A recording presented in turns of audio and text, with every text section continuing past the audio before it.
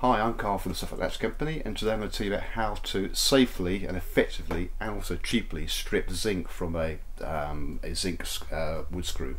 Now, going back about 5 years ago, we used to manufacture hack and coat racks, and the issue was trying to find traditional wood screws which were not bright zinc. As you'll see when we do a close-up later on, when you put this screw into a antique iron rack or hook, it looks absolutely wrong, so you need to strip them back. We did manage to find self-colour screws, but the issue there was they would vary quite a lot in colour, and also being stripped down, they'd also be quite bright, so we wanted a slightly darker screw. We went to a company who managed to send the screws off to America to get them stripped off, and they cost us an absolute fortune.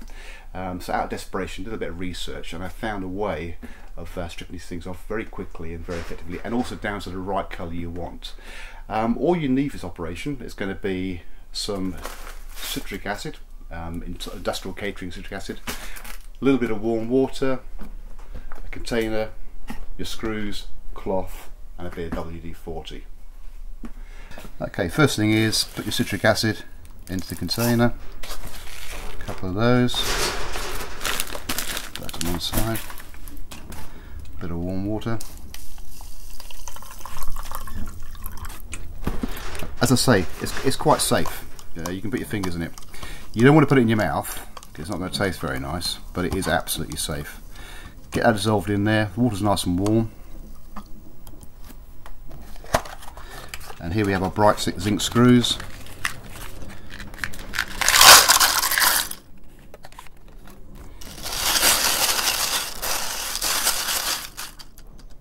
And just leave it. Now what's important here is, I'm out here in my factory using it. It's going to give off a little bit of a smell, and a bit like, I suppose, like rotten eggs, I suppose. So you don't want to be doing it in your house. Perhaps prepare it in the house, but take it outside because you don't want to be annoying the missus when you've stunk the house out. That's going to require, depending on the thickness really of the coating, probably half an hour or so. And what will actually happen is the acid will gradually start attacking the zinc coating, and it will start fizzing up. And what you'll find after a short while, it will start getting a froth on top, and then the screws will gradually get darker and darker and darker the longer you leave it in there. So I'm going to leave this now for half an hour, and away we go.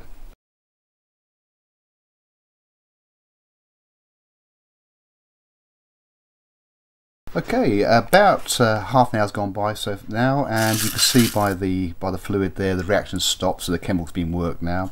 And if I look at one of the screws now, you can see it's quite nicely stripped off of all its zinc coating. So I'm going to now go back, give them a wash, and come back and show you the final stage. Okay, now they've been washed, it's important now to give you a thorough drying out. Now you must remember with these screws now that they are completely stripped off, so there's no protection on them whatsoever. So what I tend to do is give them a good dry out, perhaps let them air dry slightly, but they will oxidise incredibly quickly if they have no protection on them. So once I've done that, I'll get some WD-40, I'll get away from the camera lens slightly, and just give them a spray over.